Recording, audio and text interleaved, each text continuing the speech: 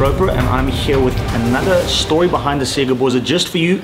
Today we're going to be talking about AmaZulu's miraculous escape from the NFD, possibly the quickest bounce back from the NFD in recent history, by virtue of the fact that they are allegedly purchasing the PSL status from Mpumalanga Black Aces.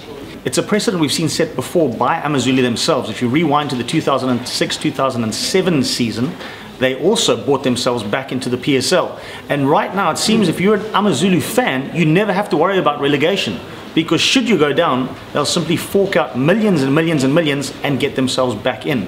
Whether it's legal or not is still up in the air, and no doubt there'll be a lot of debate in the public sector as to whether or not AmaZulu should be able to do this. What is clear though is that this can't be good for South African soccer.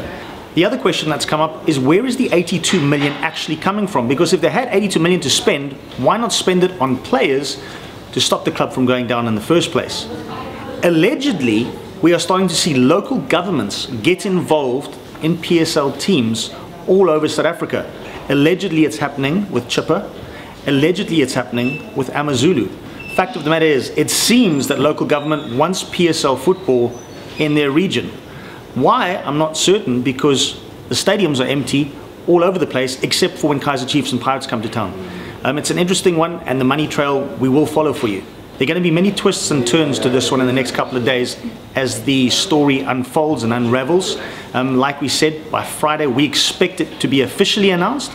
But until then, make sure you stay glued to www.socduduma.co.za for the story as it happens.